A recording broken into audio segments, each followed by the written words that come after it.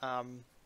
Obviously I split this into two parts, and so I have since come back to you guys. So we're going to split down and we're going to write a new function now. So this function here is going to be message to screen. This is going to place it on the screen, the image on the thing on the screen. And so yeah, so we're going to define message underscore to underscore screen. Then we're going to go message color y underscore displace equals 0. Oops, sorry, equals 0. Oops, 0. Jesus.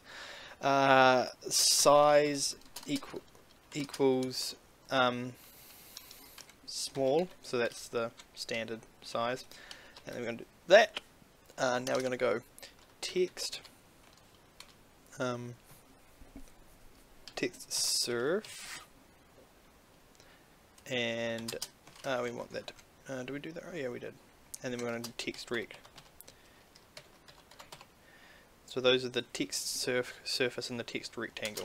Okay, and then we're going to go text now as you can see it's coming up down here, but we don't want that. We want text underscore objects. So this is going to call that function, and we're going to pass in message.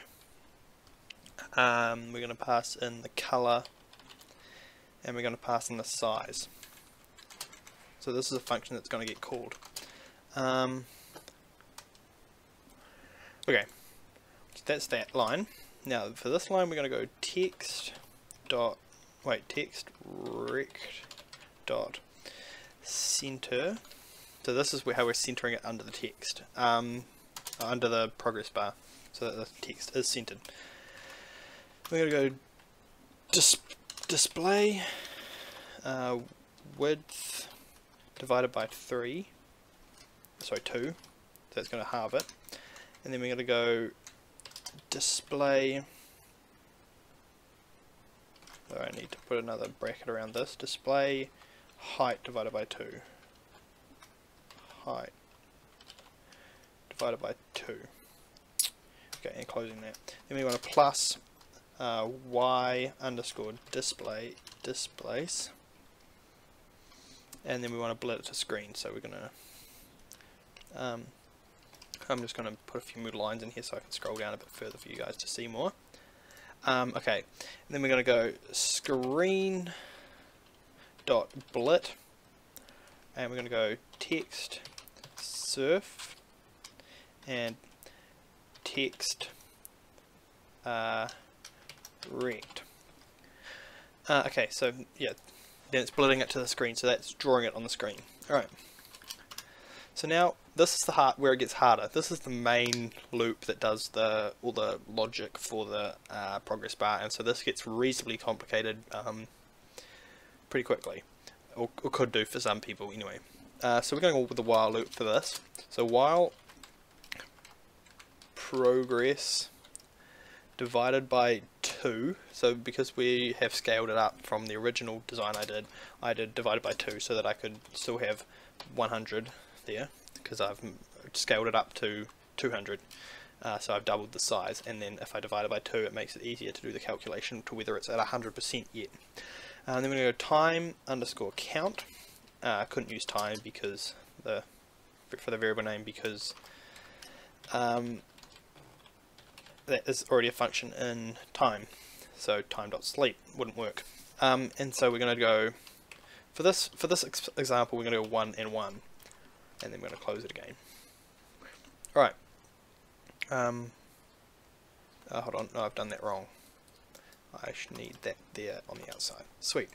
Okay, and now we're going to go increase. So this is how much it's going to be increasing every time that repeats through, sort of thing.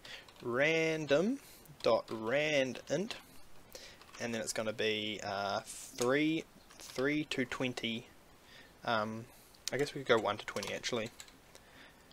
%. So it's going to increase by 1 to 20% every time we call this loop until it's over 100.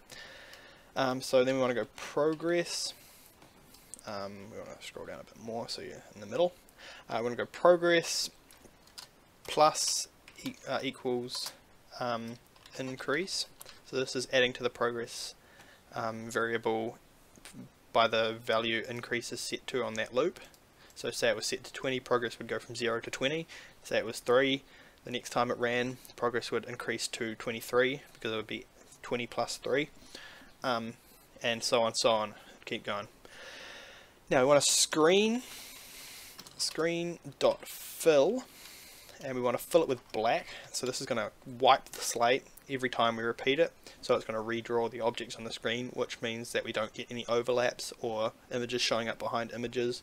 So like if you get text and you get a different text every time, the image is going to be like, you'll be able to see the letters behind it. So say it was 20 and you got 11, the 20 would have 2 1s through it, and it wouldn't disappear off the screen. That's why we call it fill, because it fills the screen, makes it blank, and then it redraws everything to the screen again. If you're doing graphical programming, then you probably should already know that, but for anyone who doesn't, that's why it works, or why we do it, or why it's done. So pygame, we're going to draw the original rectangles now. So this is going to draw a border around the progress bar. Draw rect, and then we want to go. It's going to draw it to the screen, and we're going to draw it in green, because this is going to be the box, the back box. Because the border that we have to do, we have to draw 2 rectangles, draw a green one, and then draw a black one over the top of that, so that it makes the border. As I'm not sure if there's a function for it in Python. Well, I haven't learnt one. Then we're going to go 423 and 223. So those are the positions on the screen. And then these are the sizes. So we're going 204 and 49. So that's the width and the height. So the width is 204 and the height is 49. Now we're going to copy this because we're using this line again, and we're going to go paste, and then we're going to get here and we're going to decrease this by 2, so it's going to be 21. Oh, sorry, no, it's going to be increased, sorry, so 24 and 24 and I think this is right, but this needs to be set to black. Oh, yeah, this is the position, sorry, so it's being moved down on an angle by 1 pixel this way and 1 pixel this way. So this is going to be black, as it's going to be drawing it to the same color as the background, so that there's a sort of line around the progress bar, as you'll see soon. And then we're going to add, this one's going to be 202, so it's going to be 2 pixels smaller, and 2 pixels smaller this way, so 47.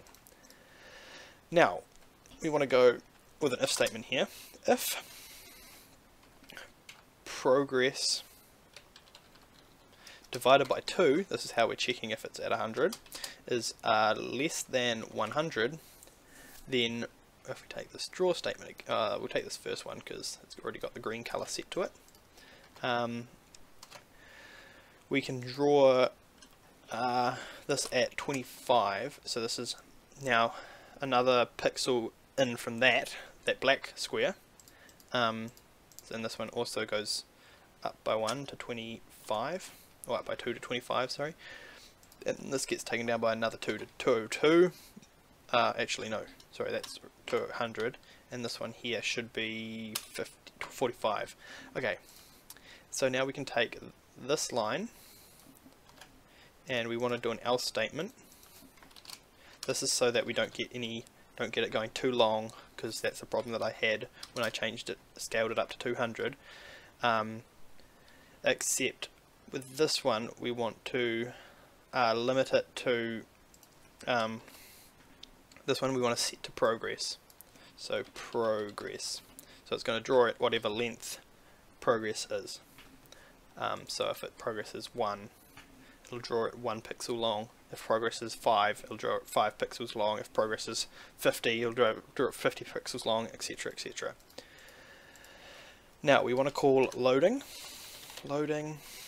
and we want to call progress divided by 2 into that. So now this is going to call back this function here. Progress is will be whatever progress is divided by 2. It's going to print that in here.